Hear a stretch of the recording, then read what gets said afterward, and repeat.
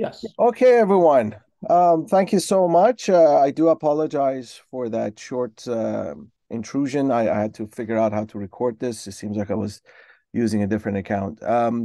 Anyway, it is absolutely my pleasure um, to host today's forum. It happens to be a forum today because we have two esteemed guests who will be participating in a discussion about a very interesting publication, an important publication, which I'll briefly introduce. But to begin with, let me just say first and foremost that today's forum or book forum has been sponsored by Program for the Civil Religion and Middle East Program Studies Program at UC San Diego.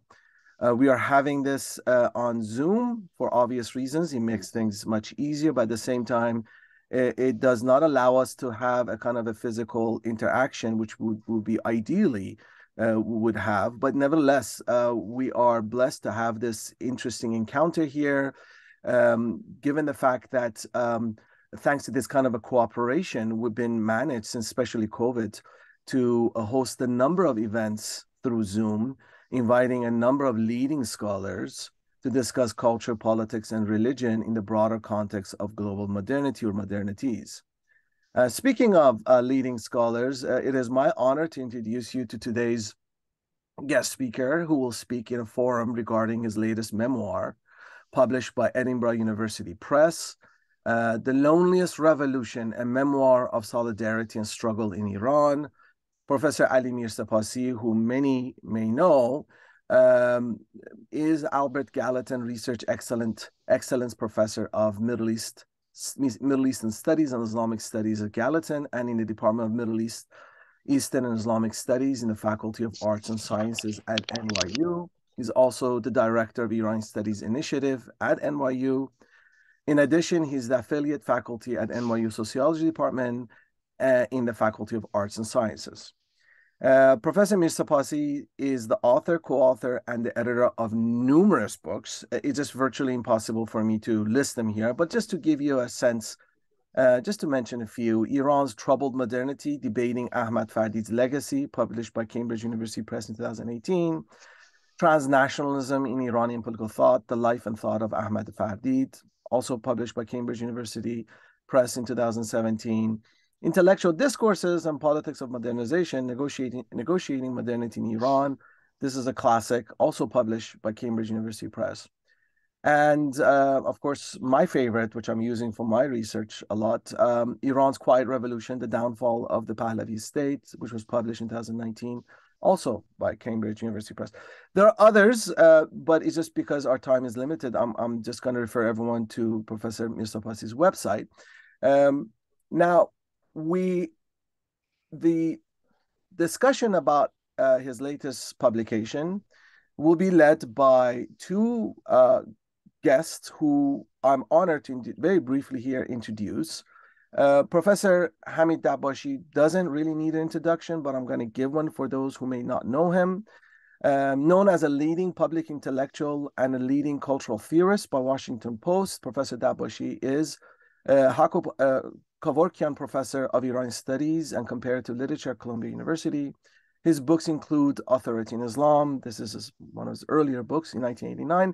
And I have to say, this is also a long list of publications. So I'm just going to limit to 3 or 4 here. But his other major book, is Theology of Discontent, published by Columbia University in 1993. Truth and Narrative, 1999. Close Up, Iranian Cinema, Past, Present, Future, 2001, I believe, by Verso. Iran, A People Interrupted, a very interesting book that was published in 2007.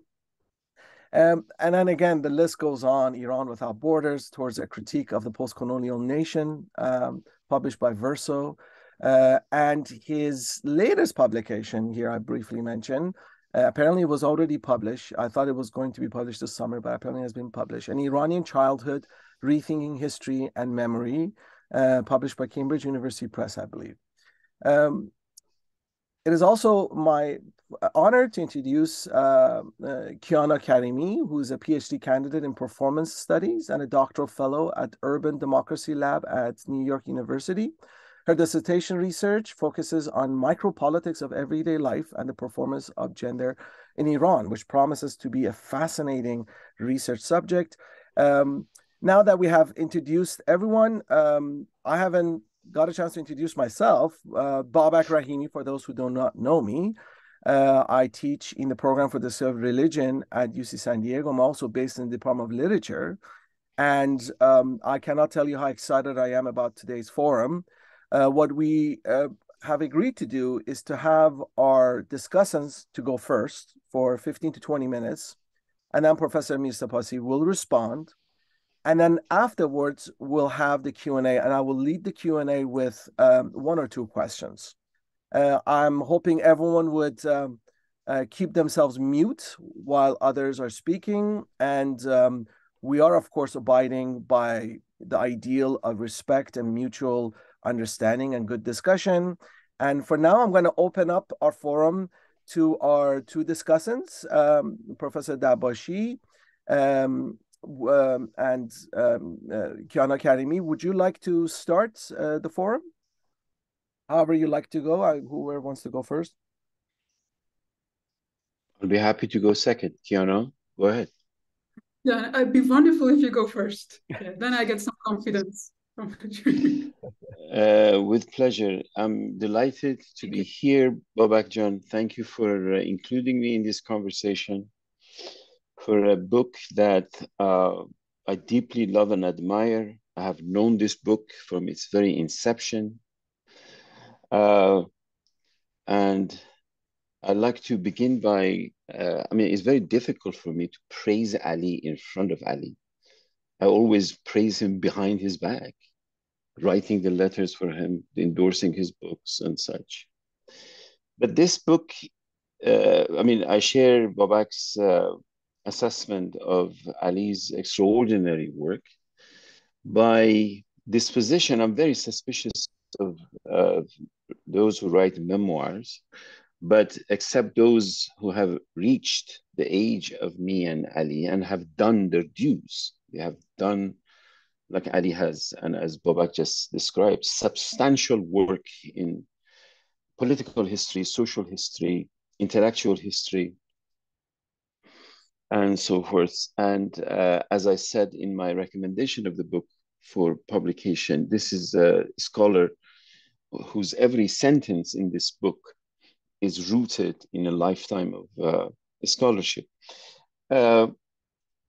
The book itself has this bizarre, provocative title, Loneliest Revolution. Revolutions are not lonely by definition. They're public events. We just go out in the street and scream, long live this, down with that. It's a social persona that comes out, and it is one of the most extraordinary aspects of this particular prose that Ali has written, that in fact brings out the paradox, not just about the Iranian Revolution of 77, 79, but in all social acts of that magnitude, that in fact there is a loneliness or a solitude at the heart of it, which Ali brings out. As those of you who have had the chance to read the book begins with a bombshell, an attempted assassination of Ali himself when he was a political activist, a revolutionary activist in Tehran, sharing his political thoughts with his audience, with his classmates, with his friends. And then there is this attempt against his life, which fortunately for us, his friends, fortunately for the posterity of Iranian scholarship, etc., he survived the assassination attempt. Now, there is a lot to be said about this book, and I'm sure Kiana will be detailed in her assessment. I just want to talk about the prose of the book, because it's a unique prose.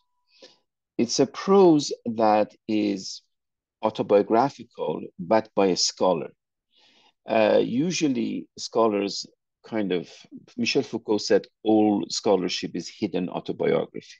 but it's hidden. This is behind. And something is happening to us. I'm almost same age as Ali. Ali, am I younger than you or are you younger than me? What? I can't hear You're you. mute, Alijan. You're mute. You're mute. Hamid, you are 1 year younger than me, but of course wiser. Yeah. At any rate, it's something I think is generational that, or climate or distance from Iran or anything that somebody else has to decide. That our generation of Ali and me, that are really, we're not what the French call 68, the 68ers. We're really 70 people. And Michael Hart just is published, is about to come out. I have read it to endorse it. Subversive 70s. The book is called Subversive 70s. Something happened in the 70s. And then as soon as I endorsed it, I said, of course, we operate on a different calendar, not on 70s. We are, right now, our generation of Ali and me has become a curse by the Pahlavi monarchists. They call us Panjahaftiya, Panjahaftiya. Panjahaftiya has become a curse that, we were we were wrong in believing, even not even doing, believing what we believed. But bracketing that pathology, which has a different understanding, I think something has happened, whether we go with Iranian calendar or with European calendar, something has happened in our generation that requires this prose, that this prose is coming out. The other part of this prose is that despite the fact that it is written in English, the interlocutor is Iranian, somebody who's deeply aware of Iranian history. And it is not in a prose that is part of the sort of memoir industry that comes into English to tell the English speaking readers, lo and behold, I was harassed, I was tortured, I was, being discriminated against, and this and that. It is not that prose. The prose is not plaintive, is not coming to a white person to tell the white person, lo and behold, what horrible experiences I had. Quite to the contrary. I am even opposed to those who call this prose autoethnography. Autoethnography is not ethnographic. Ali is not banking on his ethnos, but actually on his bios, on his political life.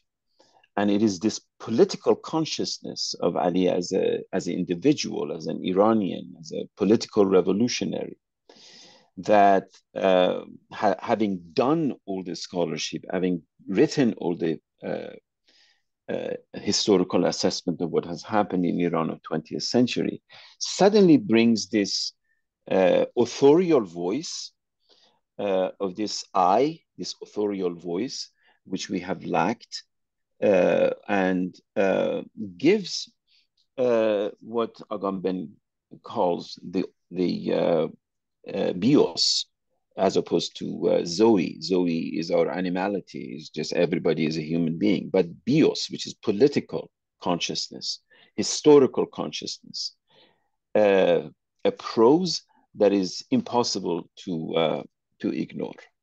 Now, what actually Ali says about the revolution and what happened in the aftermath of the 77, 79, and then his move, first of all, we might be beguiled by the early parts of Durud and Golpayegan and so forth, which are sweet and wonderful, but yet is still infused with political consciousness. The latter part of the book then becomes an element of not migration or exile. Again, in my reading of it, quite to the contrary, but being in the world, the word world has had a very seminal significance, both in Ali's work and in my own work. And as a result, the prose of this book can be read by anybody who's interested in Cuban Revolution or in the Vietnam War or in American Civil Rights Movement. It has a character that in a larger global and comparative context, we have lacked by those of us who have been marginalized and self-alienated to have something to say about a global context from a specifically Iranian point of view. Now, third world socialism, Marxism, all of those ideological aspects, in my opinion, pale in comparison to something far more important, which is the historical consciousness of a person that has straddled from the smallest towns and villages of Iran, coming to Tehran as the cosmopolitan center of our consciousness, but ultimately coming out to the world. So what the prose does, and I think does it remarkably and impossible to misread it, is not, oh, I was here an Iranian revolutionary activist, but then I almost got killed, and then I came here, ain't I lucky? That is not how the prose reads. The prose reads the bringing into a global consciousness of a writer, of a thinker, of a critical apparatus of thinking. So the implication of this book of Ali in particular is far beyond sort of adding a personal twist to something that he has done for a very long time. It is actually enriching and empowering the authorial voice of the next generation. And I'm happy Kiana is here and she will talk more to that. The next generation of critical writing that is no longer forced to hide behind this position of just informing the English-speaking world of what has happened in my hometown, but actually enriching, enabling, and empowering a whole different mode of writing in a cosmopolitan context such as New York, that all of us come from somewhere else, or in US in general, but has historically lacked a specifically Iranian voice. And Ali has had the courage and the conviction and imagination and erudition and capacity to add that voice. So I'm going to stop here. Baba John is 24, but again, in the course of conversation, if there is more for me to say, I will jump in. Fantastic. Thank you. Thank you so much. Right on time. Thank you. Excellent. Kiana John, please go ahead. You're on mute. I will be mindful of time, but Bob, actually, if you feel at any moment that you feel like going That's over, fine. please. That's fine. It's absolutely okay. It's okay. Yeah. Okay, so first of all, it's truly my honor to be part of this panel alongside Professor Dabashi and Professor Mirsepassi, both of whom I've learned immensely from. And if you're familiar with their work, you're going to see the traces of their intellectual work in my speech as well. And thank you, Bob, actually, for the invitation. I know Professor Mirsepassi since 8 years ago, added as it is the sort of the ritual of many young scholars who end up in New York City. I paid a visit to his office about 8 years ago, not knowing what was my direction. And like many other men and women, that first visit was followed by the second visit and third visit and fourth visit. And I was very fortunate that it sparked a truly wonderful and incredible friendship that I admire. So I cannot really have an objective analysis of this book because it's very close to my heart.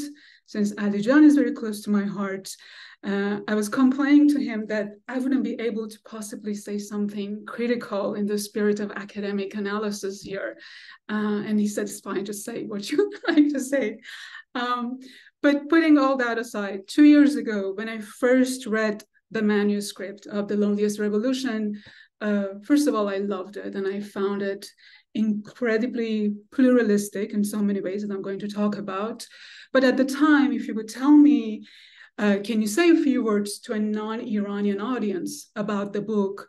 I would definitely try to situate it in the market of the memoir, the often female memoir, that is sort of populates the narrative, the literary narrative of what we see of the diasporic and exile writers from the Middle East. If you follow, even from far, the scene of memoir production, you probably know that there are tropes that really dominates the type of narrative and the type of stories that comes out. And at some point, maybe like 4 or 5 years ago, I felt really this figure of woman, the Iranian woman or Muslim woman, that is central to these type of narratives, have completely lost meaning. It has been filled and unfilled with so many different signifiers and so many different significations and meaning that somehow it seems more productive to put this figure of women aside and try to make sense of the politics of the Middle East, the everyday politics of the Middle East from some other lens. And exactly because of this, when I saw finally there's a memoir that captures the perspective of a male figure who is closely involved in the 1979 revolution, but also before and after that. If someone asks me today to suggest a memoir or any sort of work of literature from the Middle East to understand gender politics, I would suggest The Loneliest Revolution, because not only because it is written by a man, but because the way that it's written, that it sort of brings together different genealogies of thoughts, different ways of thinking, of world making, in the way that I feel has been truly absent from the literature of the Middle East. There are, of course, exceptions, but let's not go there.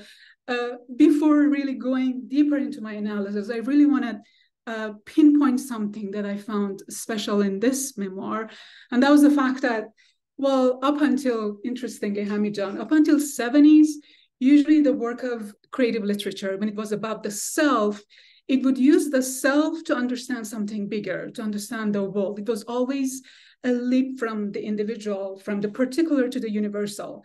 And then after the trauma theory and the ideas of the traumatized self, the wounded body that sort of dominated the intellectual discourses, but also literary discourses during the 90s and onward, well, maybe also neoliberalism and capitalism and all that. The self-care business of capitalism can be blamed for that. But right now, memoir to me, if I hear the word memoir, I would assume that we're going to expect a writer who would start from this childhood problem, childhood trauma, and pretty much stays in that childhood trauma throughout the book. That leap to the universal is truly absent. And actually recently, a critic at the New Yorker was talking about what he phrased as the trauma plot, which exactly talks about the fact that what has happened to the function of literature as something that's supposed to let us help understand not the self, but the other.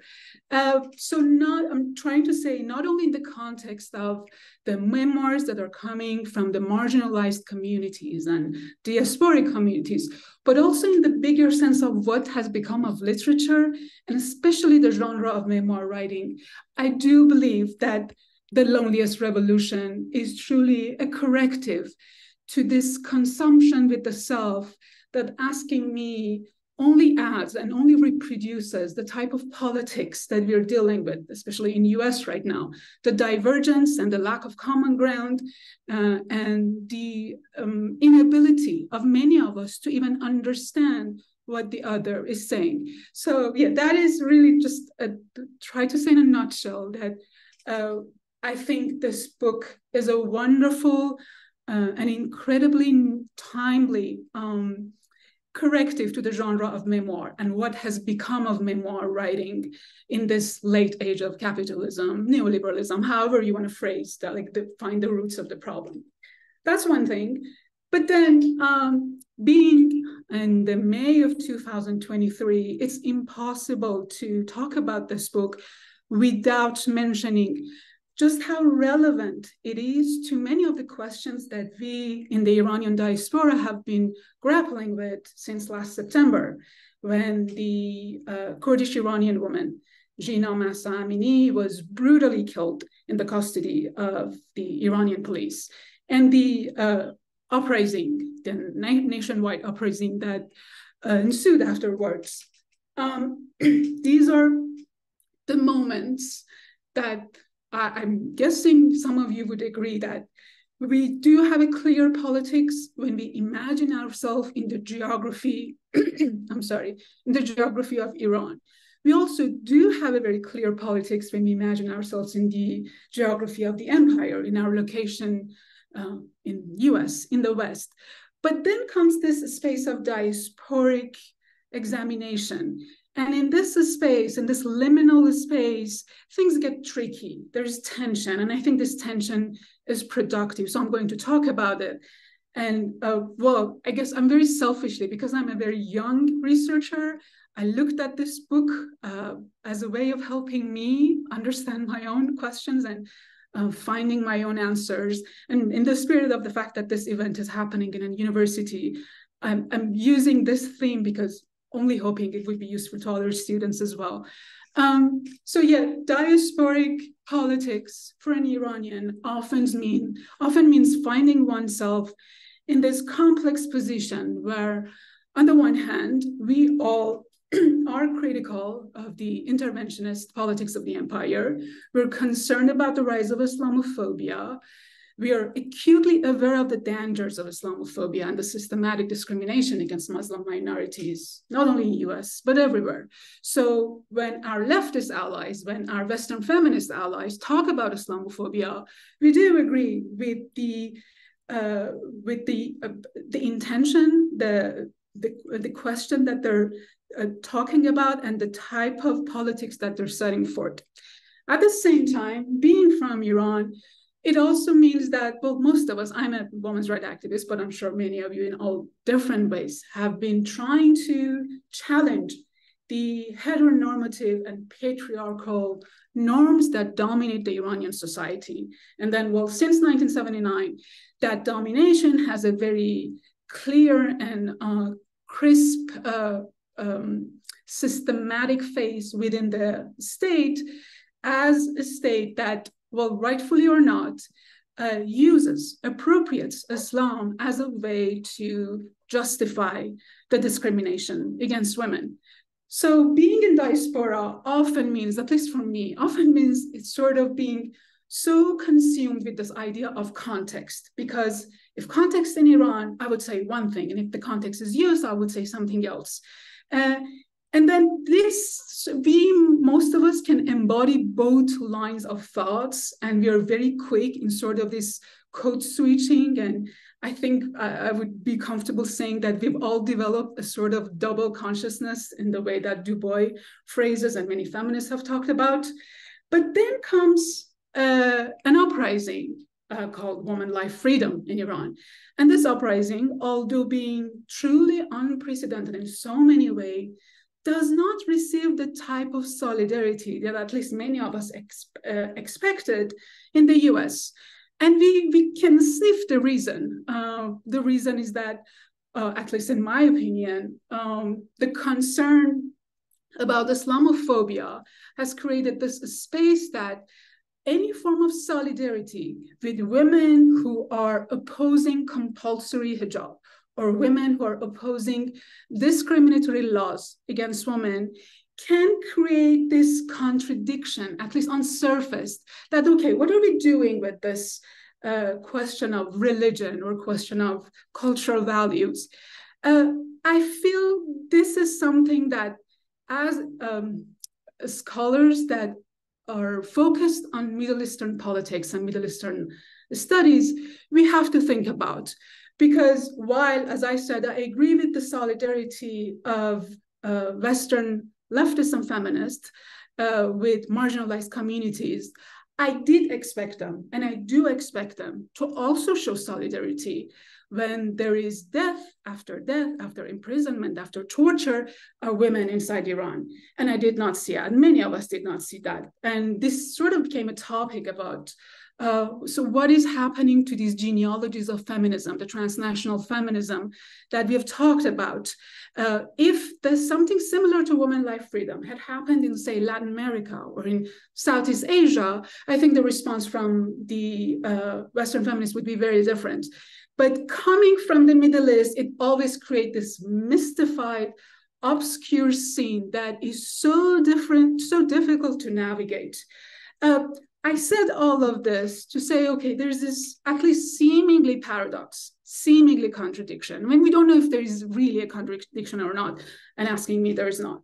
But here's the point that I like to enter into the book, because I do think that this memoir, exactly because of the way it relates to other people, does offer a remedy and does offer a way of thinking about moments when seemingly paradoxical and contradictory lines of thoughts are either colluding or converging or confronting each other in different ways. And here I need to make a small parenthesis.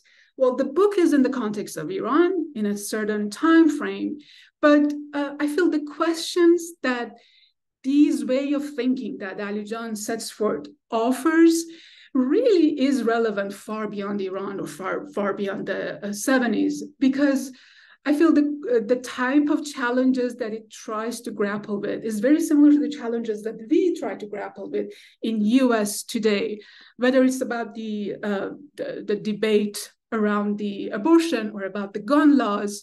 There's this lack of common ground that I think hasn't been allowed any sort of productive and meaningful conversation of both sides.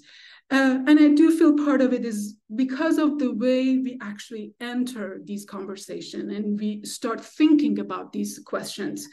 And to me, the type of writing that Alijan offers in this book is a response in the sense that, well, the best word I have for it to explain is actually empathy, which is not the best word intellectually. I couldn't find a deserving to just definition for it.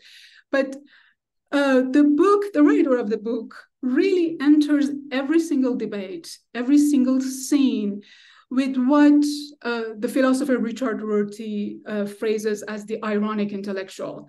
It's an intellectual that is always carrying a degree of ambivalence, a degree of ambiguity, and is making an attempt, failed or not, to put herself or himself in the position of the other before making any judgment.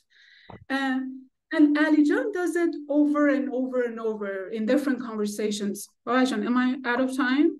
Just probably another minute. That would be. Yeah, okay. So I'm going to finish immediately. I feel this figure is something that can help us, especially in the way that this book narrates and explores. It can help us sort of unpack these two lines of political and theoretical thought that has created spaces of tension to the extent that solidarity with a movement as big and as important as women life freedom is not as possible as it should be.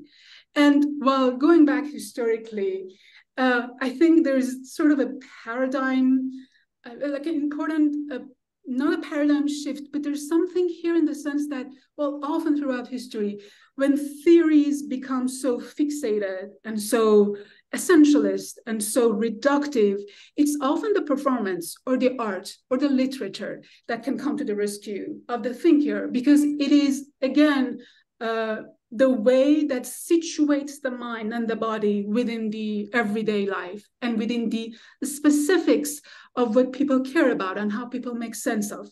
In that sense, I do want to pitch The Loneliest Revolution as a book to any young scholar who finds herself or himself sort of confused, and this is a productive confusion asking me, in these different lines of thinking and genealogies that do make sense in their own context, But then in the stage of the global transnational politics, they become something that can create paradoxical situation, or something that can create hindrances, obstacles to form the type of solidarity that we're hoping to see from each other around the world.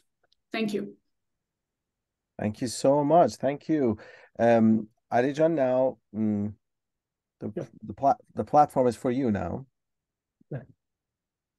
Thank you so much, Babak John, and let me briefly express my gratitude to you to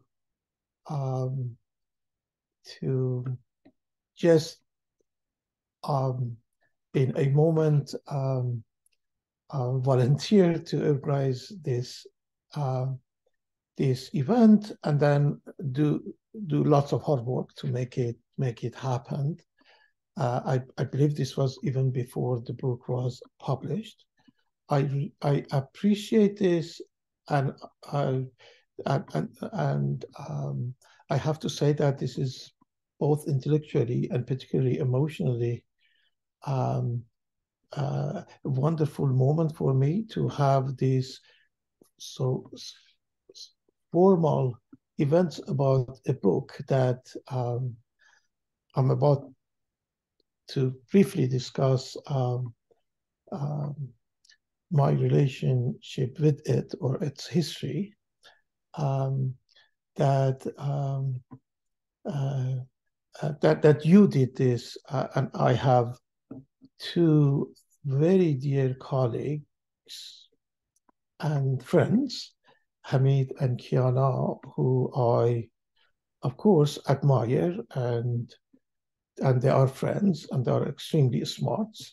I am honored, Hamid Jan and Kiana Jan, to just hear every word that you have to say. And yes, I did say, don't worry if you don't come up with critical commentaries, because this is how I see these events. I actually don't mind people criticizing my work. Babak Jan, you have reviewed one of my earlier work, and you were, of course, very generous, but nevertheless, it was critical, and I enjoy it.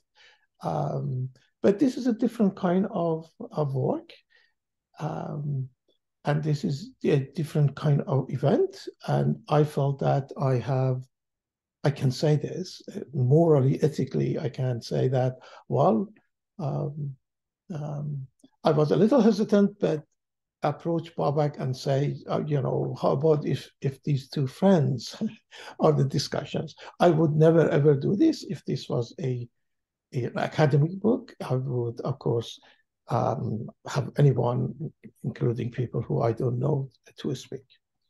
Thank you so much, Babak Jan. This was both generous and kind, but also personally, I'm grateful to you that this is the event. There was an earlier event by my former colleagues, but it was more of a private event. But this is something that I would love to share with everyone. Hopefully the recording would work. And thank you all of those 50 or so folks who have showed up. This is like, I sort of feel that this is a ritual, and everybody who is here, I would like to be able to hug and thank. But it's very hard to hug anyone on Zoom, but thank you, everyone. Secondly, I did something with the hope that both Hamid and Kiana would say what, not in terms of content, in terms of ideas that they will share, so that I can say something about the book, but also respond to some of the ideas and questions that they they would raise. I did this, of course, before today, so I prepared a set of notes, and I am delighted to say that what I was hoping that will happen exactly happened. So if you don't mind, I am not going to respond individually to you, but what I think what I have prepared will work, and I'm not going to necessarily read, but not to be not to make life difficult for you, Babak John. I have my notes, and there are some quotes that I would read. Otherwise, I may go for. That's fine. We have time. We have 1 hour and 15 minutes. So no, but I'm not going to go too long. Okay. We will see. Sure.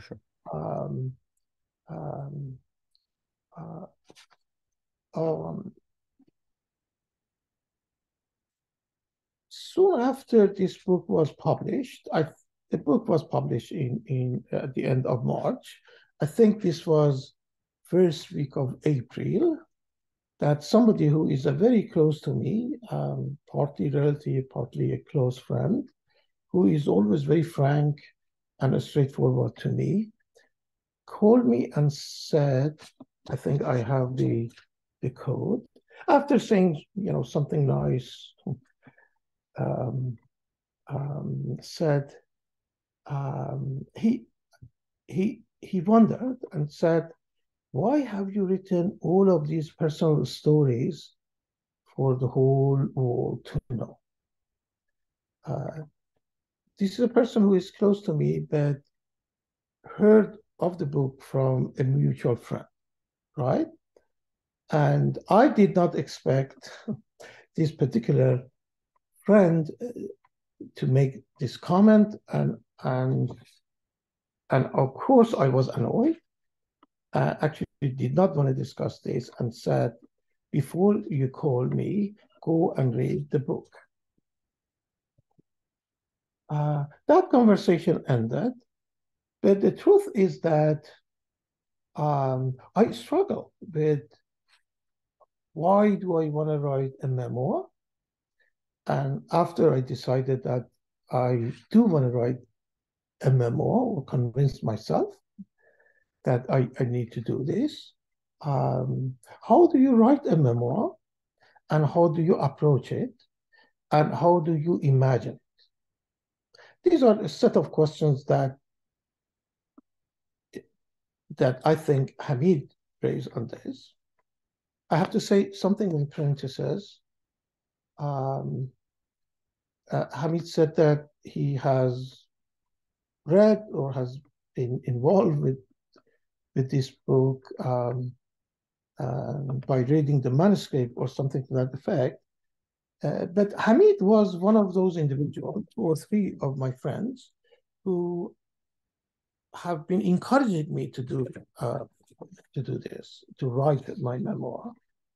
I am actually personally, I did not like, and I never thought that there would be a day that I would write my memoir. I wrote a short piece. I sent that draft, and at the time I just wanted to just write that short piece to Hamid, and Hamid's comments really was incredibly generous and encouraging. And then, of course, the very early draft of the manuscript I sent to Hamid. I have to say that I haven't had this experience with anyone else. I think Hamid shared with me about 10 pages of comments, critical, but all encouraging. And in fact, if it is true, and there is something about the prose of this book that is different and a little original, I owe it to you, because you pointed to some of the sections of the book and made very thoughtful comments about the prose, and that also encouraged me. Of course, I was always a little uncomfortable with the fact that when we write academic books, we have to write it in a way that outside reviewers would read them and would write positive reviews, but not to get credit for the actual work. I was, in fact, in one of the earlier comments that I got from Hamid said, "Why do you have so many footnotes?" So I cut some footnotes, but even when I sent the book to the publisher and then publisher sent it to the reviewers, I still had about 100, 120 footnotes. And it wasn't this, you probably don't like this, Hamid, because I didn't listen to you and I listened to someone whose name I don't even know. And one of the reviewers said, "Well, this is a beautiful manuscript. What are all these footnotes? I cannot read the narrative. I don't want to go and look at the footnotes. Get rid of all the footnotes." And then I felt liberated and actually changed the entire manuscript. I'm saying all of this to say that writing this book was particularly in terms of writing, a challenge for me. Although I had the privilege of others, my editor, who Bita Musavi, who helped me a great deal, or who worked with me and spent hours and hours. In some respect, I sometimes feel that this is a effective word. But it was also emotionally a very painful experience for me. This is partly in response to you, Kiana Jan, that you read all my thoughts. This was my challenge as well. I wrote this book, or I began writing this book, actually not thinking that I am resentful to any of the people who did what they did to me. If we had time, I could give you example, but since we don't have time, let me give you perhaps a minor examples of somebody whose name we don't know, because I don't want to get into larger political issues. One of the most difficult time of my life that I briefly discuss in the book, but I really try to hide the whole issue, was when I was in 7th grade, or in Iran we say 7th grade, say first year of high school, and a group of bullies made my life so difficult. I was beaten up on a daily basis. And I failed that class because just trying to deal as a really lonely person. I was new to the town, new to high school, and there were a group of bullies who did not want me in the high school. I still don't know why they never wanted me in that high school, and they abused, they beat me up on a daily basis, and I just decided to fight them, and I lost the battle every single time and bruised. I left that town, Nahavand, and when I was at Tehran University, second year, and I was reading either Etela'at or Kayhan, and I saw a picture of somebody I knew. And I read the story. This was the gang leader who did all horrible things to me. But this person joined a group of a radical Muslim radical group called Abu Zar, sort of known in Iranian political circles, and then joined Mujahideen. And so this person who was a bully becomes political later and joined Mujahideen Khalq. And the news I was reading was when Sabak attacked their house and this person was killed. And I felt very sad, and I felt as really a friend has been killed. And I was surprised that I was not resentful against this person, because I felt that that was part of my life, and I probably fighting these people, it helped me. But at the same time, I had to say something. This is what makes it difficult. What I said about Homan, what I said about Dr. Shafi Katkani, what I said even about my mentor and somebody who I admire so much, Hamid Enayat, who was,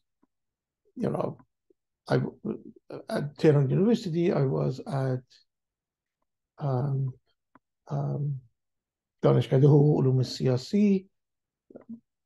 My major was political science, and Dr. Enayat was head of that program, and he was someone who was a role model for me.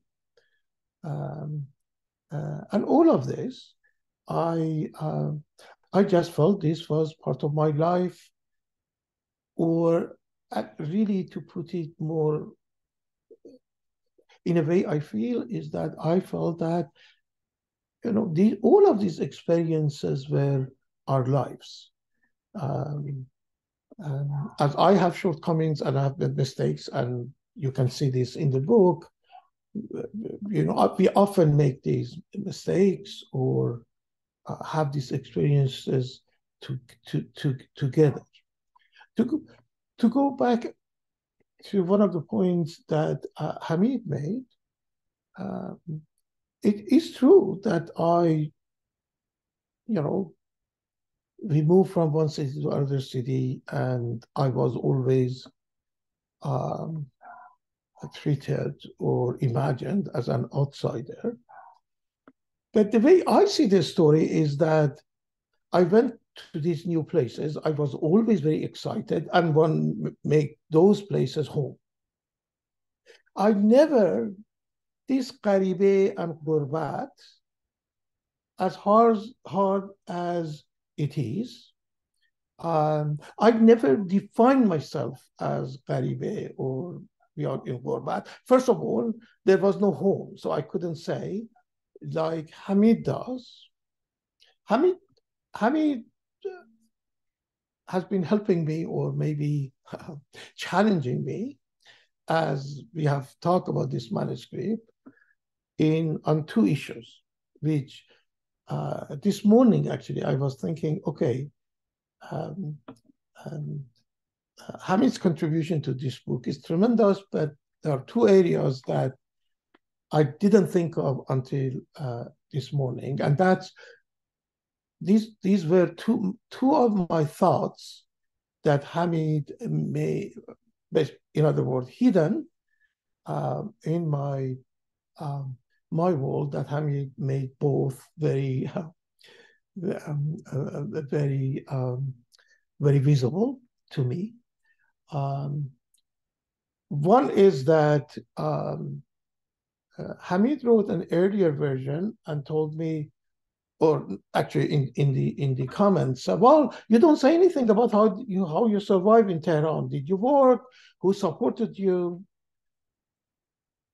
Now that I think of it, I don't think I even responded. I did respond to Hamid, but not on this question. And then one in person, he said this. And I think in a group discussion at Columbia, he also generally mentioned this. And I may got a little annoyed, but I didn't get the point, because I sort of felt that why does Hamid think that? Oh, well, Hamid did explain that his main issue was that he surviving from somebody who's from Ahvaz in Tehran was a big issue. Talk about those things. I just focused on the fact that that was not an issue for me, and there is nothing, or there isn't much to write. But this morning, I thought, this is my own thought. I don't realize that for many people, I can remember many of my friends, this was a big issue. And it's not that this was not an issue for me. It's not that it was not part of my story. It was part of my story, but in a different way. And it should have been in the manuscript. I realized this a little late, you know, but I actually thought more, because I realized that the first time I heard this, well, before I heard this, because I knew Hamid went to Danishgah Milli, I always thought the rich kids go to Danishgah Milli. Right? By the way, this is both ironic and very interesting that, so in Tehran, you were at the sort of uptown university, and I was in downtown, and here in New York is the same. And in both cases, you were part of the rich university. But of course, there are people who are poor and were in Danishgah Milli. But this was, of course, very careless of me. So I really, and I have to say, even painfully struggle on how do I want to write and present my memo, right? Because the question is that both Kiana and Hamid talked about this, that this is not confessional. I'm not writing a history to say, oh, I was stupid, and it's only because everybody else who should know were more stupid than I was. In other words, I am not the Montesquieu Persian letters character, which I am amazed that still I see very smart people identify, or they name their blogs Persian letters. So, of course, I didn't want to write confessional memoirs, Kiana Jan, and you referred to some of those. But I also didn't want to write something as if I'm writing history. Right? What I said about Hamid's comment should make it clear that that there is a lot that I am not covering here, and certainly this is not history. But I also, well, in fact, somebody asked me, is it a fiction or non-fiction? Do you consider what you're doing fiction or non-fiction? My immediate response is not fiction. But when I thought about this, and I realized, well, what is the implication of saying that? That I am writing about facts, right? I'm being clever. I'm saying it's not history, but it's facts. But right. So I want to make a couple of comments about this. In other words, ethically, I just felt that whatever I write, to the best of my my ability, should represent not what I wish, or not, or if possible, should just call people, do research, and make sure that I'm not misremembering things as much as possible, without calling this whether fiction or non-fiction, or claiming that it's history. I have to say that two texts or two writers helped me in the process. This was really early in the process. One was someone who I used to admire quite a lot. I'm very critical of, but still I find him to be very helpful. And that is Michel Foucault's notion of care of the self. So I inspire in the history of sexuality, I inspired by this in a really broad way. So I'm not going to discuss Foucault, but I'm using this to really explain how as I was writing this book, what was my thinking. And here I want to read this so that I don't go forever. So this is what I wrote. I think of my memory. I think of my memory of the past not as a private or personal part of my life I should keep to myself and outside of the public attention, but stories of shared moments and experiences with friends and many others. And by this, I really mean that is stories of my friends, teachers, those who we participated in demonstrations, political activities, my high school teachers, people at the universities. In other words, I feel that this is something that certainly bigger than me. I'm telling stories that is not a story of an individual or a private person, as already Hamid mentioned this. And for this reason, this is really what my thinking is that, and what Foucault influenced me. And therefore, I felt that I need to share my thoughts with others as a part of the processing of the care for memory.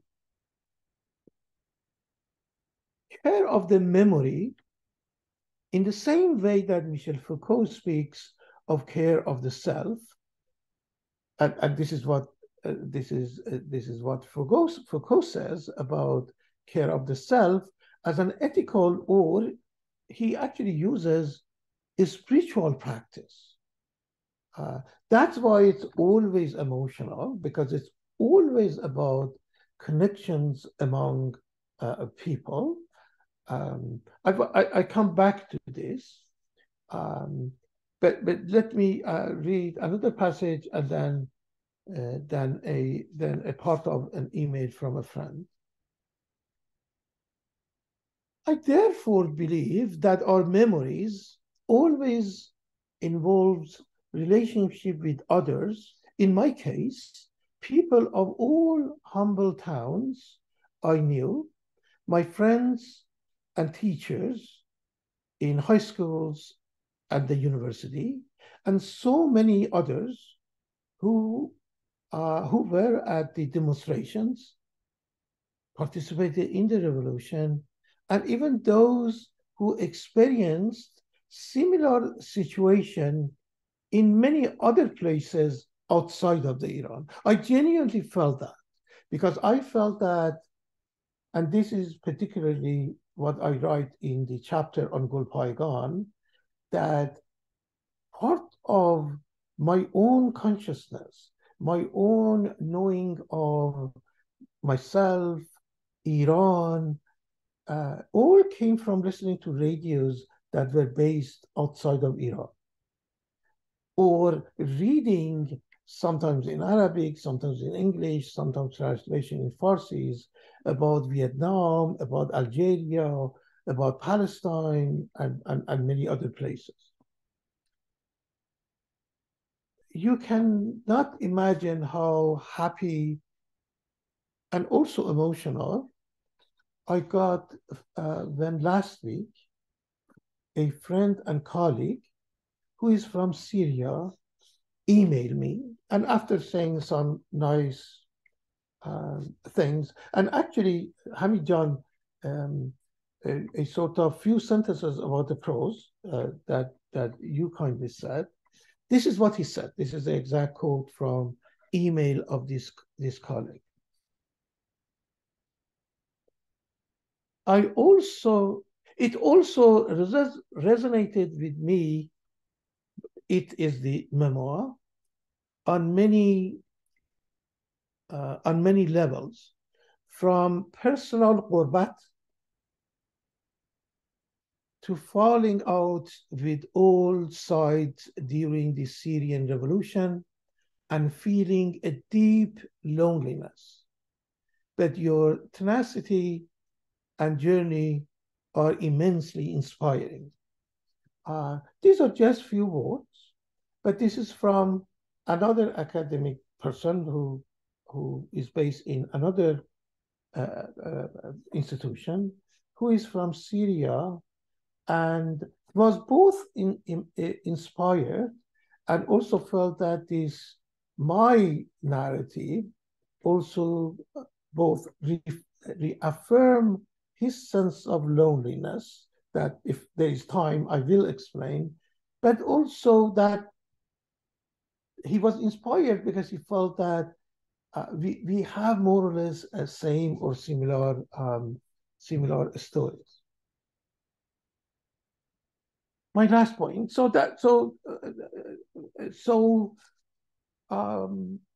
I'm using care of the memory to say that I really felt an ethical obligation as I write this story, and perhaps this also inspired me to write this. But to respond to the other questions that I raised, and I think to some extent both Kiana and Hamid raised. I read very early in the process Paul Ricoeur's book, Memory, History, and Forgetting, which I find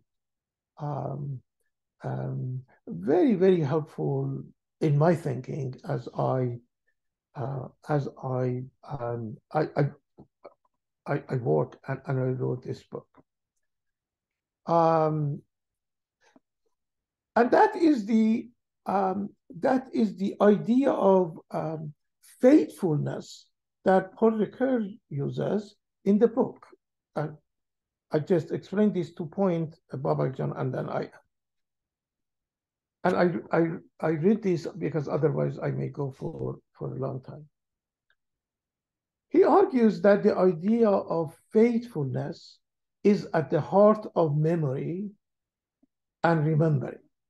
That is a faithfulness to the past that is not a given, but a desire for discovery, which is actually true. Some of my events that you see in the book, I sort of rediscovered or discovered because I was working on the book. My wife complains, or my brother complained, you never told us this. And it was hard for me explaining that it's not, I also discovered this because I was writing this book.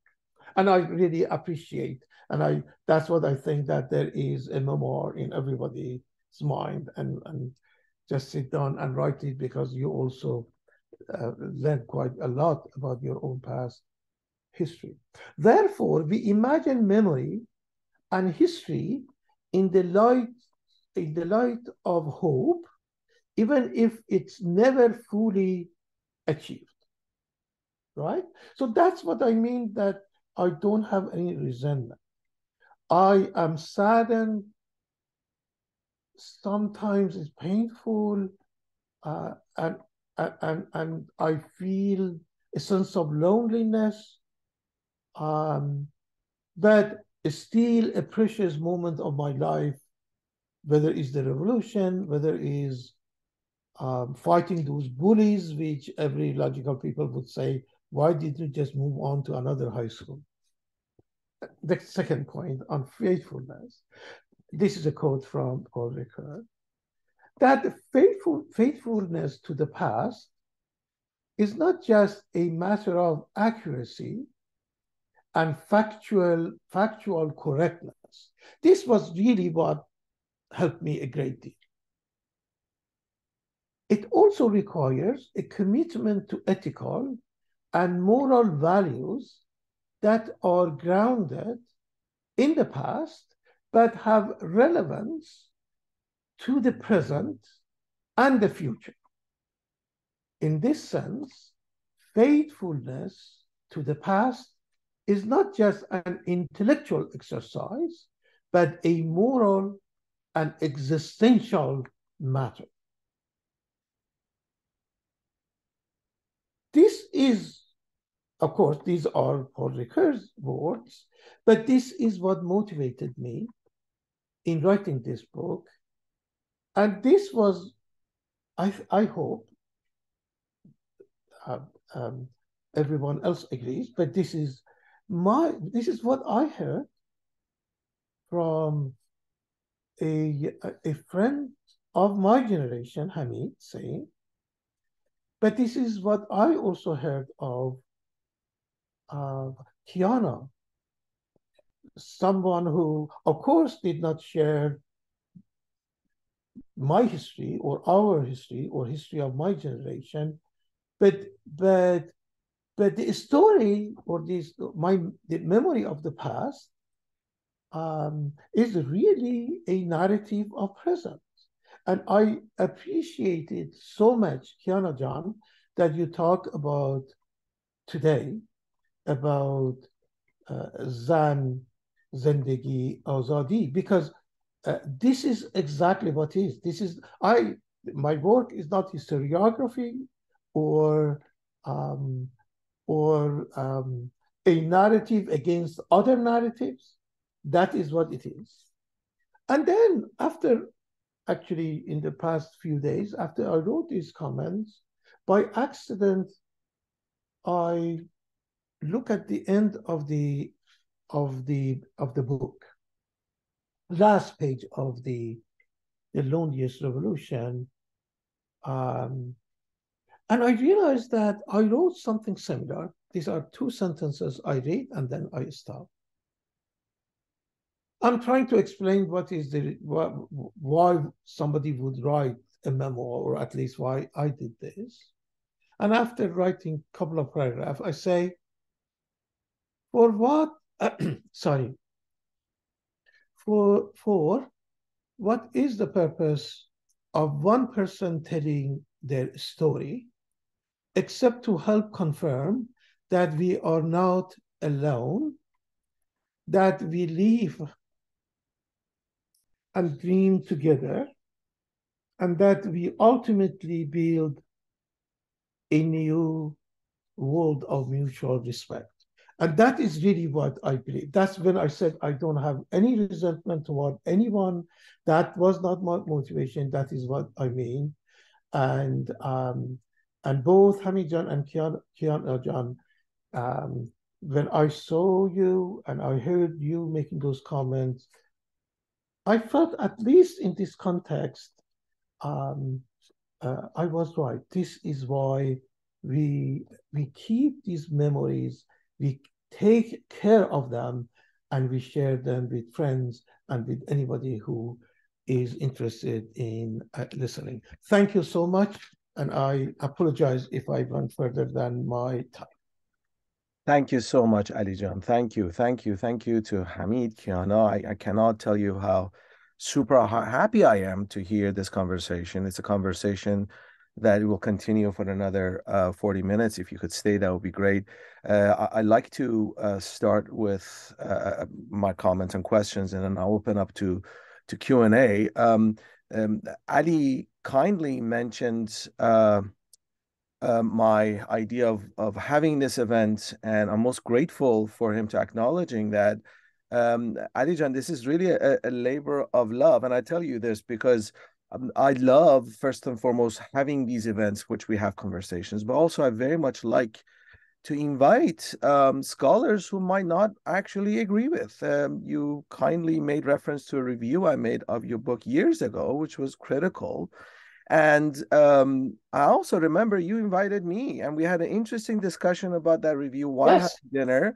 And in fact, what I remember most importantly about that conversation was the dinner itself, with the food, the taste, the sensuality of the food as we explored these various ideas. In fact, I would suggest, and this is something, Ali John, I'm commenting on your last point, that ultimately is my ideal of Iran and beyond Iran, Iran beyond borders, as Hamid talks about. It's the idea of Iran of critical thinking, critical discourse, but most importantly, a kind of a discourse that keeps the friendship aspect in the middle of it. A kind of a friendship that does not need to be all about ta'aruf, but it's really a friendship of, hey, I disagree with you, but you're a fragment of Iran in which I see myself through you. You have a wonderful passage in page 249, actually very much resembles Hamid's idea of Iran too. The Iran I see fragmenting is not the country in its territorial sense, but an idea remembered and reconstituted by Iranians across generational political and geographical fault lines. These imaginative nationalisms. Imaginative nationalisms are untethered to land, borders, and ideologies that cohere them.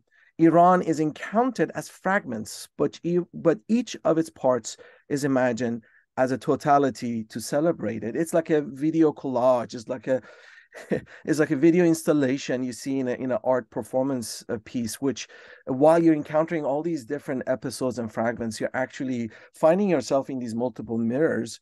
And ultimately, this is something I'd like to underline with what you're proposing about Iran. It's certainly not the Iran of what you see California, University of California, Irvine, Iranian Center, Persian Center is advocating. The Iran of Iran Shah, this new Sassanid imperial language, which is, very clearly where it's coming from. But I very much think that this is a completely opposite idea of Iran. I very much want to celebrate this. So I wanted to let you know, this is why I wanted to have this. So for us to have a conversation, critical one, but out of deep friendship and respect. So that's one thing I wanted to clear. Now, having said that, of course, I do want to have a critical discussion. I have one historical question. Sure. On page 226, you talk about Kazem, I think, the guy that got released from prison. And you ask a question about the possibility of counter-revolution. So my first question is whether the idea of a counter-revolution was pervasively in the minds of the revolutionaries during that time. So it's kind of a historical question I have, is actually a research question for myself. I just wanted to know if that was very much of the mood at that time. Of course, I remember Kazem didn't answer your question, which is very interesting, if I remember correctly. My second point is really a more theoretical one. It has a lot to do with what we were just talking about, memory, on thought. Kiana talked about memoir, and of course, how this book very much differs from the traditional memoir culture. Of course, a memoir should be distinguished from autobiography. Of course, the most famous autobiography is by the Rousseauian tradition of talking, celebrating the self. Memoir is mostly about memorialization of the self. It's a kind of a very distinct kind of a genre. And for the last 20 years, there's an industry behind it with regards to Iranian writers, especially Iranian women diasporic subjects who want to celebrate the ideal womanhood, which is very much of what Azar Nafisi had in mind, the idea of a liberated woman who becomes liberated because of some kind of encounter with the West. Just to let everyone know, there is a film version of Azar Nafisi's book that is coming out. I'm not sure how I'm going to watch that, but probably we'll figure that part out. But anyway, but in my opinion, I don't think this is a memoir. I think Hamid talked about this very interestingly too. I argue that this is actually counter memoir. And it's a counter memoir because it's talking about the elements of the unthought. The unthought, the things that we do not know, the things that we can, the opaque memories that are somewhere lingering, but we can't touch them. And this is why when I left after finishing your book, which actually happened to me, I always write the day when I read a book, finish a book, it was May 3rd, 2023. I kept saying, oh my God, there's so much questions. There's so many things I want to know about Ali, about revolution. But that's precisely what the book wanted to do, not to memorialize, but to open up this horizon of questions that Ali would be transformed into a big question mark. Ali, I want to learn more. Ali of the Iranian Revolution. This very much reminded me of Kant's notion of rhapsody of perception, experiences that resist synthesis to conscious thought or conscious entities. And it's such a counter idea of a revolution the way we traditionally understand it. Revolutions are about memory, consciousness. I mean, Lenin is famous for talking about dreams. You need to have conscious dreams of making the party go forward, for making a revolution. This is the opposite. This is a revolution. It's lonely because it doesn't know what the hell happened. And it still doesn't know how it's unfolding in temporality, given the fact we haven't seen the effects of it. And this is the final point I want to make, Ali. It's interesting that unconsciously, on thought wise, whatever you want to call it, originally when I was distributing your book across campus, I had as the title not the loneliest revolution, I put it as longest revolution. It only took me a week later to figure out, oh my God, I'm making a mistake. So I had to, of course, correct it. And right there was this moment of Umberto Eco calls the serendipities of history, where that moment of error actually gave me this awareness of how there's a double-edged sword in your memoir, that there is this longness of forgetting in your book, which seems and feels so lonely. And like unconsciously, actually brought it into, of course, I corrected it, not to worry, but nevertheless, the point I'm trying to make here is that, and this is my question, whether the revolution of Ali Mirsepassi, the revolution they encountered and experienced, and to this day he's writing a counter memory of it, is actually still in existence, unfolding. Kiana talked about the unfolding unrest in Iran for last half a year or so more. Are we really seeing, did we really ever see the end of the revolution, or we're still experiencing the revolution? As famously, Zhou Enlai, the famous Chinese premier, said, someone asked him, the French Revolution, what do you think the effects of the French Revolution is? Like, well, it's too early to say, So I'm wondering about the loneliest and the longest in terms of memory and forgetting. That was a lot that I had to say, and I'm going to stop and I'm going to open up and have you respond. Thank you so much, Aisha. Many thanks, Babak John. The first question, I respond briefly, but since you said this may be something that relevant to research, I would be happy to talk to you and give you a fuller story on this, if you like. Sure. As I describe in the book,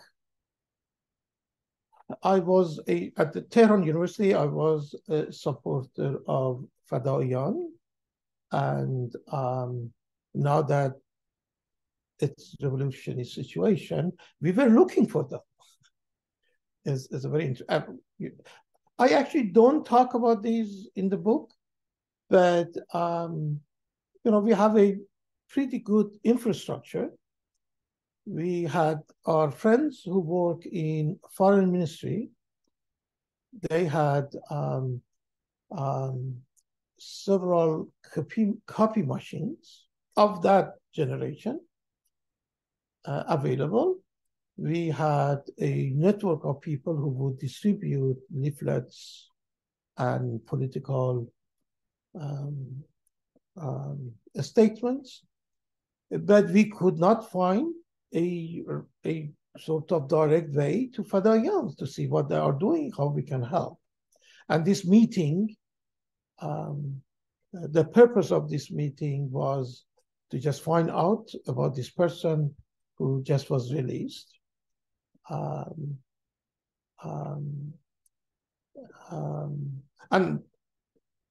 soon we learned that there are no Fadaiyans really outside of prison, or people who were just out, or people like us. The issue of counter-revolution was more of a personal issue for me, because whenever I raised a critical question, and that was mainly that my view was that the left need to keep certain boundaries, certain independence of itself. We should not be just join, of course, sea of people, and this was very inspiring too. I'm not denying that, and just but we should organize ourselves better. We should keep some independence. And I was critical of particularly attacks by Hezbollahis. This is before revolution, of our female comrades. And the sort of stereotypical response I would get from my friends or other activists who seem to have more experience is that this can help the counter-revolution. We were all concerned about this issue, but when I reflect on this now, this was really used to silence someone like me too. So it had both of those functions, but I would be more than happy to talk to you later about this. And I have to also say that it's very easy to say that Shah's regime fall was quick or easy, or even in the summer, none of us thought that there will be a revolution. We all thought that the regime is very strong. It has all these security forces, has support of every foreign country, army, whatever. Everything became easy after it happened. Your second issue is, of course, I struggle with that too. But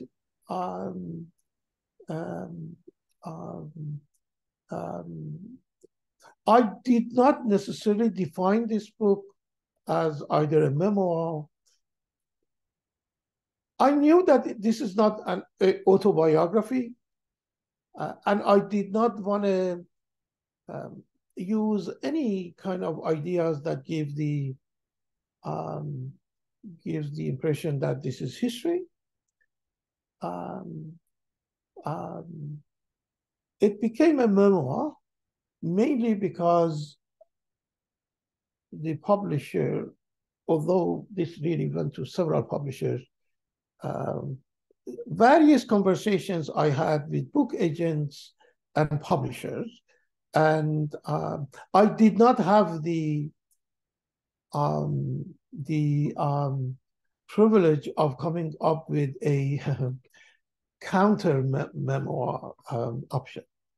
I thought what I did, both with the title, which is also part of your question, the Loneliest, and the memoir issue was, I did not want to have memoir as the title. I agreed to have it as a subtitle. And with the title, I did not necessarily want to have something negative, like lost, whatever. But I did not want to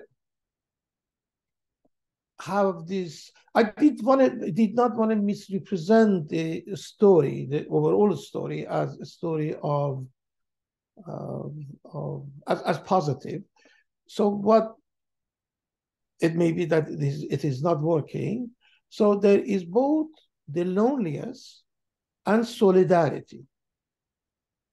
And in my thinking, I feel that most of the book is stories of solidarity, collective experiences, just inspiring by events, not only in Iran, but in the world, and all are collective.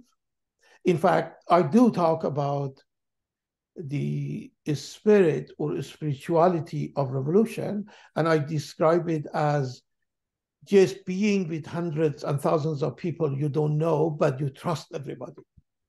That's solidarity, that spirit. And what I am trying to say is that my life that started that way, the revolution that was revolution of trust and solidarity, have torn us apart. I actually discussed that in the book. Let me very briefly tell this story that is in the book. I think that would tell what I really mean with both solidarity and loneliness.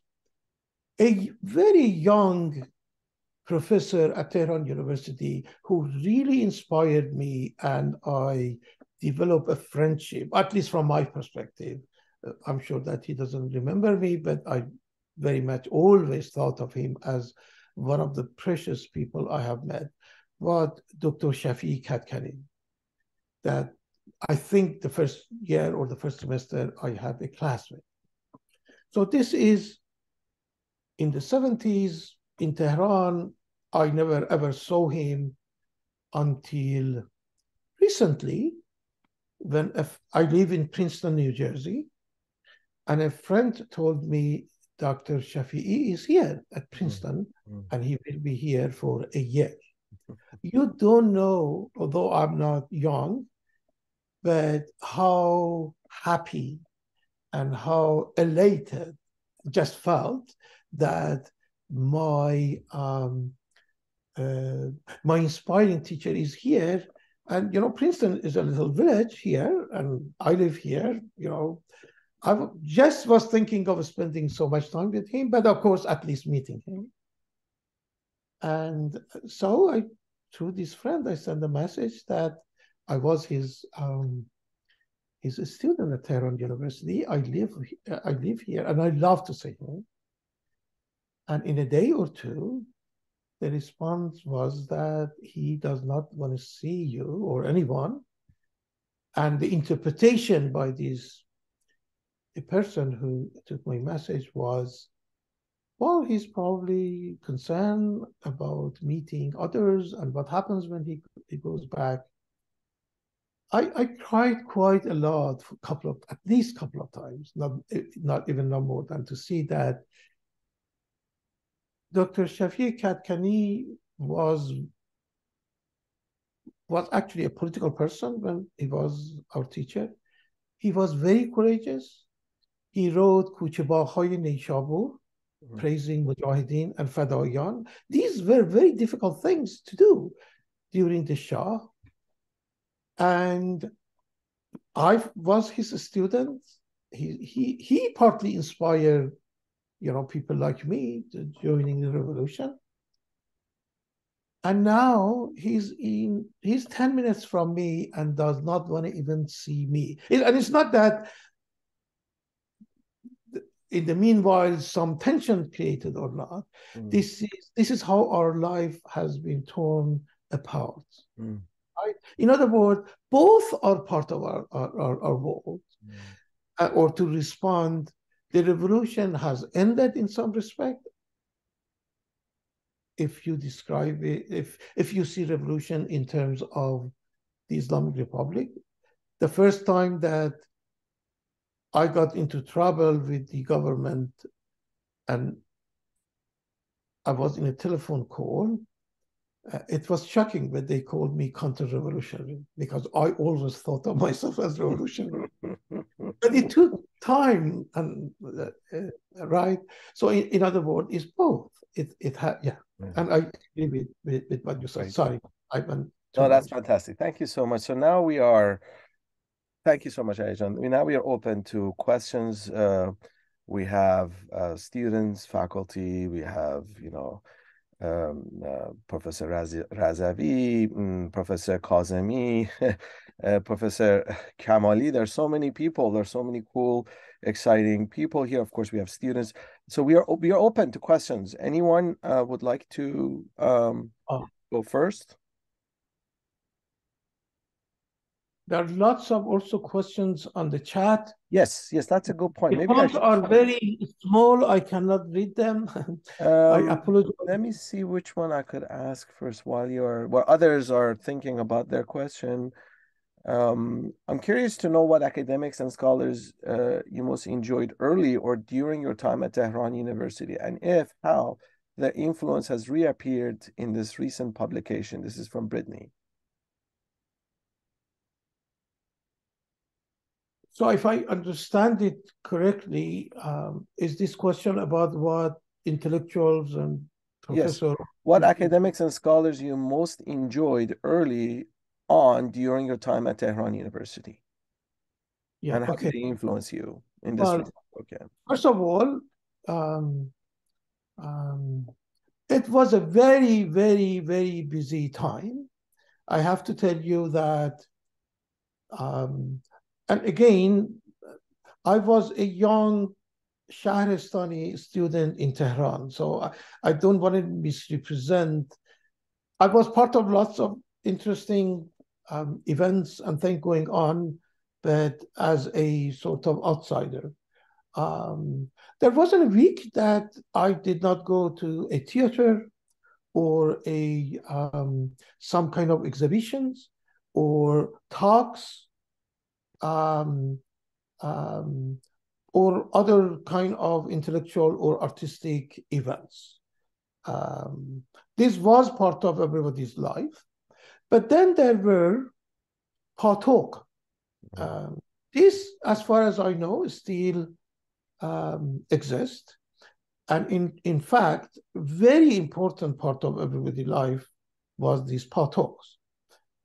Unfortunately for me, there were some important partoks that I never accessed. I knew that on Wednesdays, these group of scholars and artists and others get together, but I had these 3 or 4 mentors, and for instance, this older student who later became a publisher and a scholar and published many books and joined Mujahideen and unfortunately was killed during the when Mujahideen entered Iran to take Tehran, had lots of connection with Mashhadis, including Akhawan Sales, and their partok was in a bookstore or a publisher, TUS, Intisharat TUS. There was one evening that everybody would gather there. I would go. I just enjoyed these very important people talking or sometimes presenting their work or discussing things. But there were several of them that I personally participated. Partoks were extremely, extremely important. And then part of it was, of course, that just depended on individuals, including the studies groups and other things we had. But I was not after revolution. I could not go to Iran for about 15 years. So the first time I returned was after 15 years. And in fact, those were difficult times, but basically everybody I met, or all the wonderful experience of my first meeting was these partoks. And I have to say that I was invited to so many of them. I couldn't go to all, but there were about 4 or 5, and these are weekly usually. And in fact, since Kamali is here, I met him on those Wednesday partoks that were mainly with what we call religious intellectuals. Although Kamali and I, we both live in and work in New York, I first met him there. Every time I went there, I attended. I would not miss those Wednesdays. But then there were 3 or 4 others that I would go on a weekly basis. But what was missing, or the difference between that time in Tehran after revolution or pre-revolutionary, was that that more public intellectual or artistic events that we would go to. We would not, as a young university student, I would not miss a single talk that anybody would give. And of course, we always go for food, Babakjan, and talk. That was always part of it. And, politics of food. and also social, yeah, yes, exactly. I hope I No, great. Thank you so much. This is we have 10 minutes left, so please, anyone else, if you have questions, you could either. Or it would be great Okay, if we just pose the Pooria, question. I'm sorry. If they just pose the question, That's since true too. Yeah, you could also place. Well, maybe we could take Pooria. I think Pooria has a question. Oh, okay, sure. Yeah, Professor. So my question is that, as you mentioned, you thought of yourself as a revolutionary as well. So what do you think differentiated you with the Islamic revolutionaries? This is actually a great, very good question. great question. And my assumption is that you have not read the book, because I think in really details I try to explain this. First of all, it was almost impossible to do so, right? To really understand what I'm trying to say, you have to sort of forget what happened after the revolution, right? So I mentioned Dr. Shafi Katkani, and my personal mentor, Hamid Enayat, right?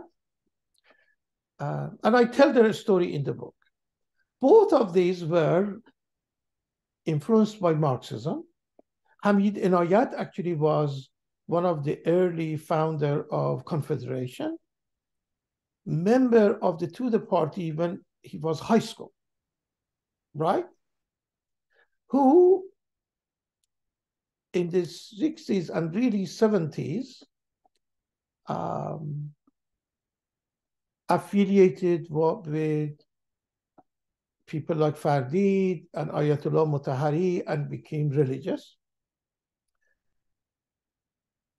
Shafi Katkani went to Hawza Elmiye, was a mullah who, when I had him, he was probably in his late 20s or early 30s.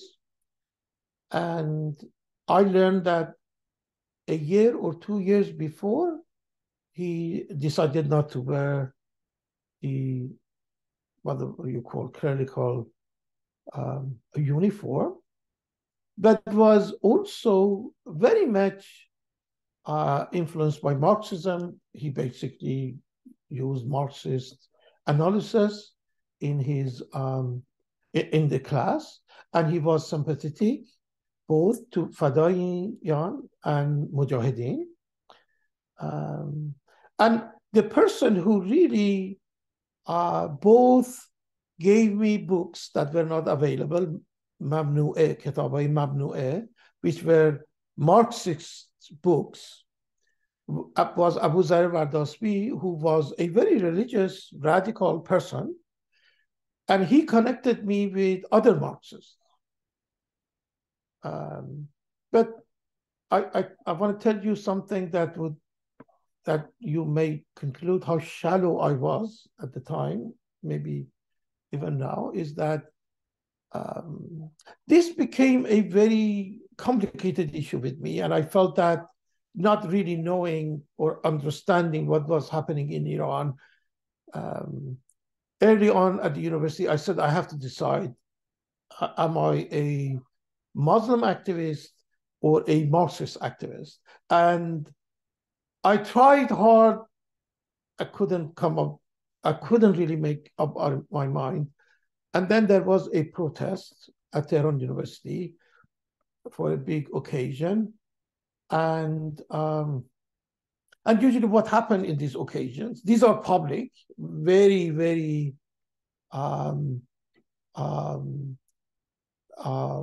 risky things that people would do. But usually what happened is that at the end of the demonstration, one person would speak briefly, and then people disappear before the police would come after us or arrest us. And actually, many times, some of us would be arrested. And I loved what this person said. And I told myself, I am going to find out if this person is a Marxist or a religious person, and I'm going to just follow that. And I found out that he was a member of the Palestine group, the Marxist group, although Palestinian, right? And from day on, I decided that I am a Marxist, but I have to tell you that I would go to Marxist meetings and I would see lots of radical Mujahideen types there too. And then when revolution happened, it became even worse. So my encounter with Humana Ateh represents this too. That Humana Ateh, who I knew when I was early in the university, everybody knew that she was of course, a great scholar and activist and everything, but was a Marxist and of course a historian. And she worked with Fadains. These were all public knowledge.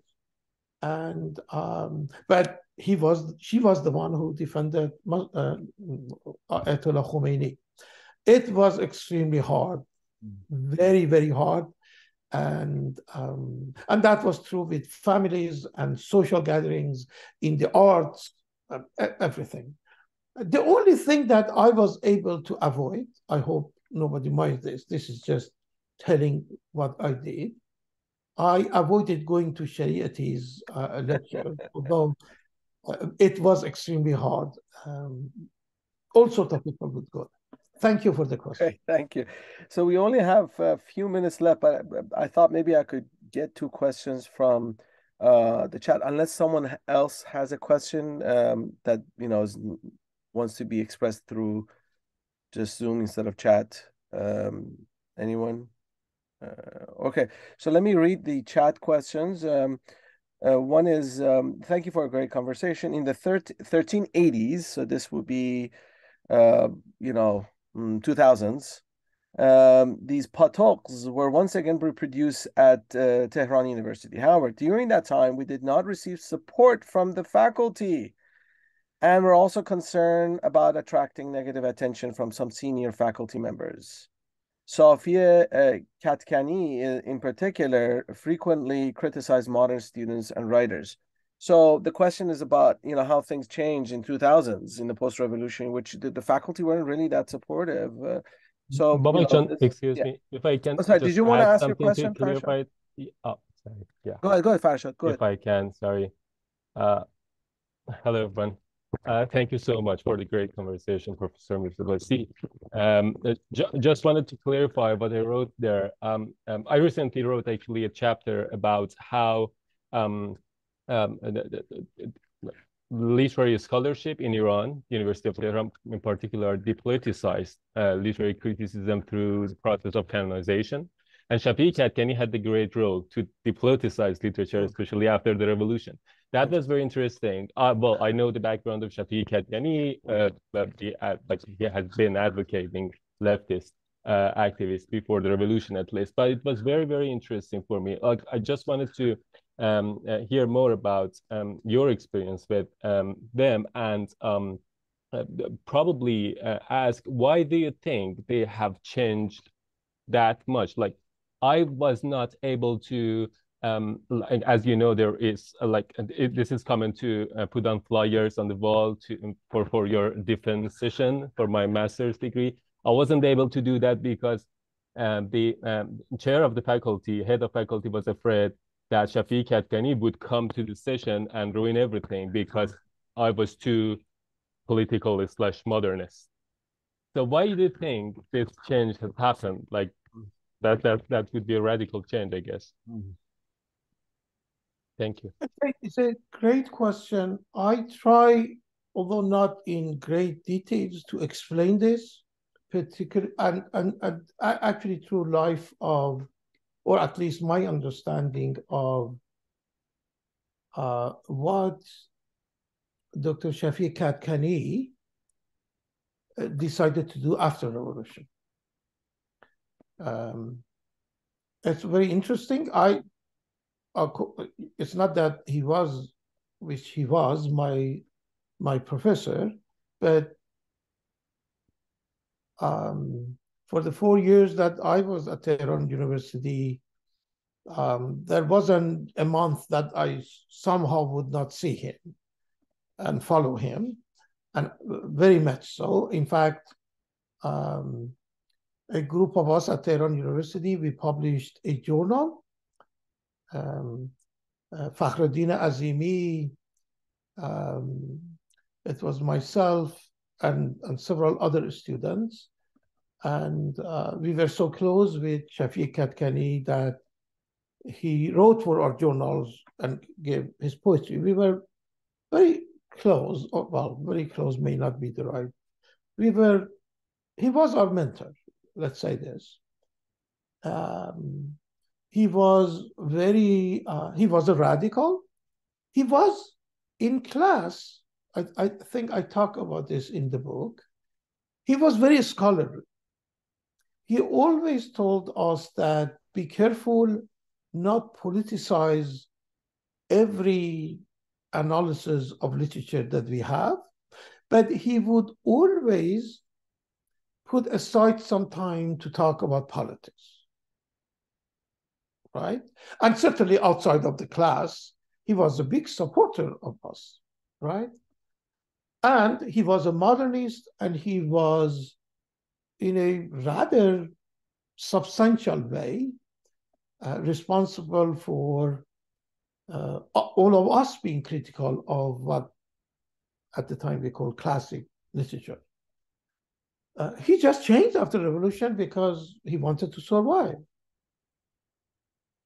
And I think over time, he became he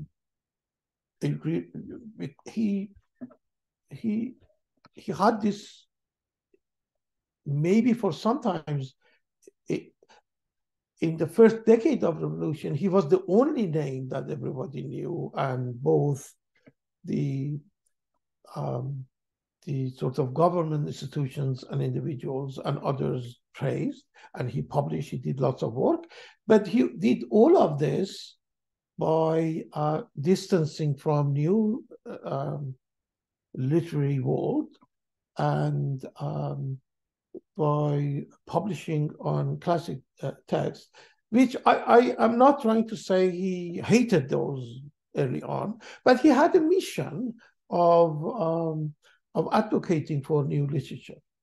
And he became a conservative, and he also became more of a nationalist.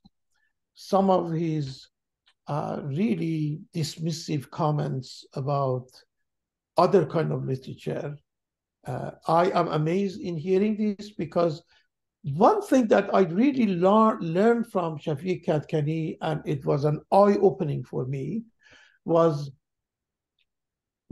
his argument that we cannot just say Persian literature. And he said literature of Khorasan is very important. It has its own, it's a world, it's a very literary school that you have to learn it on its own. And different parts of Iran represent different cultural literary traditions that we have to appreciate. But now he has become one of those Iran Shahri kind of folks. My second point is that the universities, there is no comparison between pre and post-revolutionary university. Students have by far more power now, right? You may be surprised to hear this, but they do. But the government has the influence at the grassroots that the Pahlavi government never had. I was at Tehran University School of Law and Political Science. Most of our professors were, we would call them maqamat, were ministers or head of this or other government institutions. They would just come and teach and leave, and we never had any interactions with them. Other professors were all critical or part of the opposition, and we all felt very secure and safe with them, and they were very supportive. There was no confusion on who is with whom, and also outside of the university, in the arts and culture, in these meetings or patos and all of these that we went, it was a little like now that there wasn't a single person who would even make comments supportive of the government, including many people who work for the government. The problem, however, was that in the larger society, it was very hard to publicly discuss anything. My family did not know that I was a political activist until the revolution. Whereas now you more or less know what people think. Thank you. Certainly know. Thank you so much. Thank you so much. We are over our time, and yet we could still go on. However, we do have to end. I cannot thank you enough, Professor Mirsepassi, for this wonderful, wonderful talk, for this generous discussion about your past self, your present self, your future self, however you want to describe it. I'm also grateful for everyone for staying for this long, and this means that everyone enjoyed it. There was a good discussion. I do want to invite everyone to next Thursday's talk, Light of the Aryans, Racial Identity Among Iranian Americans, a talk by Professor Sahar Razavi. And you could get the info about that event on campus, that will take place on campus, from me. But otherwise, I just want to, again, thank you, Professor Mirsepassi, for this wonderful talk. And thank you, everyone. Thank you so much for joining today's talk. Thank you so much. Thank you, Babak John. I know that Hamid had to leave a little early. Thank you, Kiana John, and all friends and everyone who is here. I really enjoyed this and hope to see you soon. Great. Thank you. And thank you, Kiana John, too. Thank you. Wonderful. Take care, everyone. Bye-bye.